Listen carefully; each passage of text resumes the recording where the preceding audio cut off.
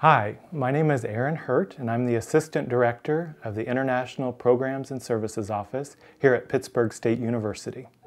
Today I'm excited for the opportunity to share with you some tips and some frequently asked questions that I receive from students. So we'll just go through some of these and I'm happy to share with you.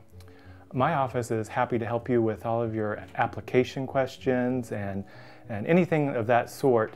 Some of the questions that we receive are, how do you pay your fees online? How do you complete your application? Any of those kind of questions can come directly to me and I will personally email you a response. We can help you with the time you apply to the time that you arrive to campus. So we help you with everything from your accommodations, if you want to live on campus or off campus. We can help you with arranging your travel, your flights to Pitt State. We will pick you up from the regional airport for free. So I'll help schedule and coordinate all those different details with you. Regarding your admission, we do require some documents from you. You'll work directly with the graduate school on the admission process. But in general, some of the items that you'll need to complete are the online application, pay the application fee.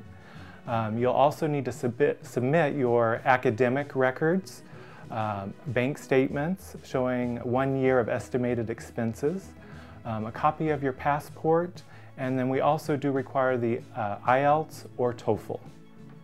The next step in the process after you've been admitted to Pittsburgh State University is your visa process. So we will be sending you your official admission letter and the form I-20. That's the immigration document you'll need to take to the U.S. Embassy.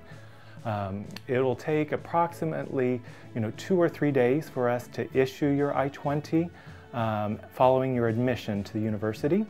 We do recommend that you pay for the express mail fee option that costs $45, and we will send these documents to you priority, and so you should receive them in about 3 to 4 days. Once you receive the documents from us, the I-20, you'll need to go online and pay the SEVIS fee to the U.S. Department of Homeland Security and also make your visa appointment with the U.S. Embassy. You will need to apply for an F1 student visa. And so once you get your visa, you will be on your way to Pitt State. We have an awesome orientation program to welcome you once you arrive to the university. We'll get you settled into your housing. We'll take great care of you. So, and throughout the semester, we have amazing events where you can share your culture, where you can learn about American culture.